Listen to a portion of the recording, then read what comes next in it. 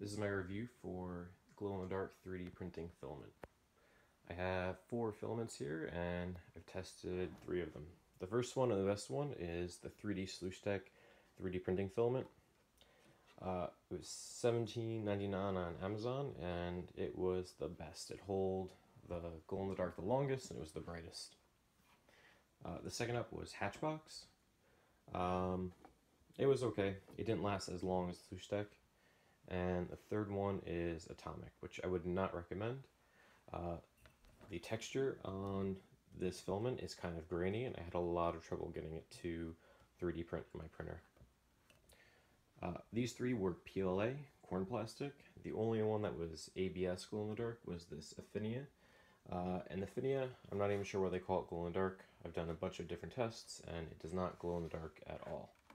It says glow blue, does not glow in the dark.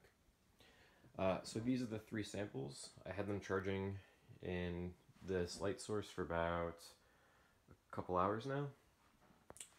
Turn off the lights, and just for a reference, this is just regular clear plastic PLA.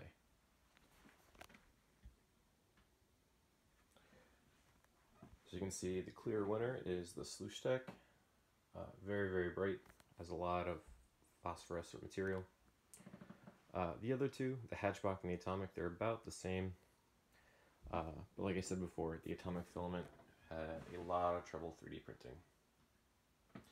I have 3D printed all these filaments using the Up Mini 2 by Tier Time.